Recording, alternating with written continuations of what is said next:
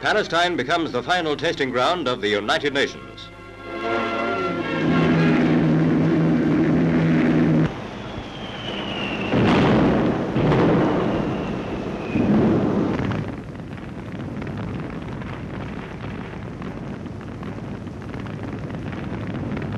Each day of conflict builds up the fire of bitter racial hatred.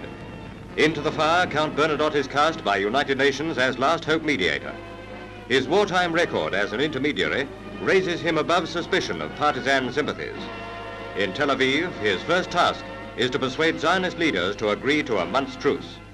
To this, Moshe Shertok, Jewish foreign minister, agrees. With the Arabs, Bernadotte reaches similar agreement. Ceasefire orders are given.